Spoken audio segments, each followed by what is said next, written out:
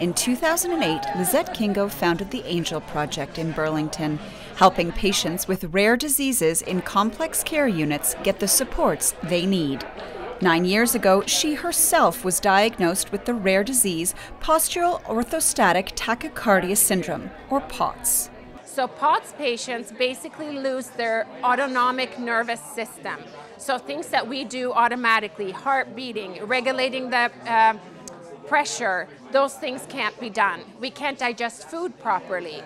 It affects everything from your digestive system, your heart rate, you name it, it's affected.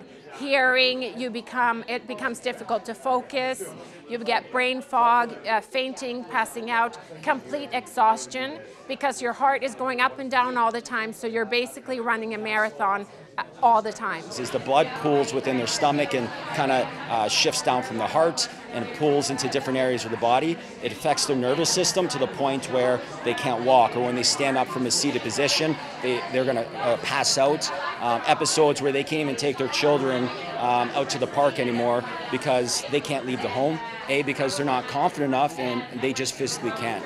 Today, the Shield Performance and Therapy POTS Clinic was officially opened. Lisette, who's currently in hospital, got a day pass so she could attend.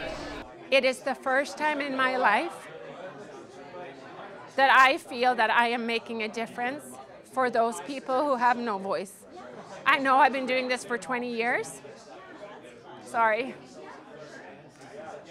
But to be able to do this for people who can't have a life, knowing that we can save a life, knowing that 50% of people will attempt suicide or will commit suicide, knowing that we can save one person, one parent from going through that agony, it's just, there's no words to describe that.